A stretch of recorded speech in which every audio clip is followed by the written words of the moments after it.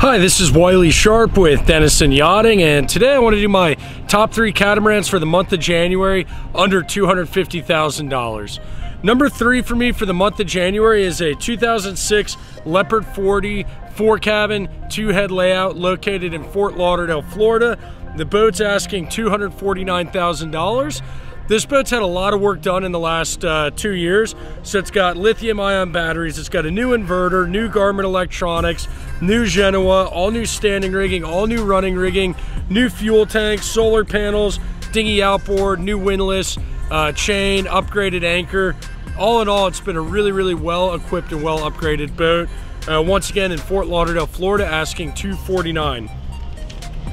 Number 2 for me for the month of January for catamarans under $250,000 is a 2005 Admiral 38 owner's version, asking $250,000. The boat's located in Fort Lauderdale, Florida.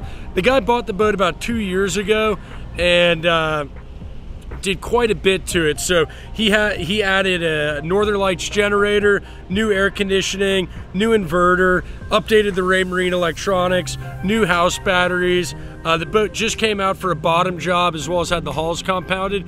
So the boat shows really nice. And then number 1 for me for the month of January for catamarans under $250,000 is a 2011 Leopard 39 owner's version. The boat is it's currently cruising right now, so it's in the Southern Caribbean. Ultimately, the boat is going to make its way back up to Florida, but it is an owner's version, which there's not a lot on the market right now for those 39 owner's versions. It's also the lowest price worldwide on the market at $239,000, which makes it a really attractive boat. But anyways, it's got air conditioning, brand new dinghy and outboard in the last year, a lot of recent maintenance on the boat, and it shows really well. So if you have any questions on these 3 boats or any other, please don't hesitate to leave a comment down below, shoot me an email, and as always, if you like what I have to say, don't forget to hit the subscribe button. Thanks and have a good day.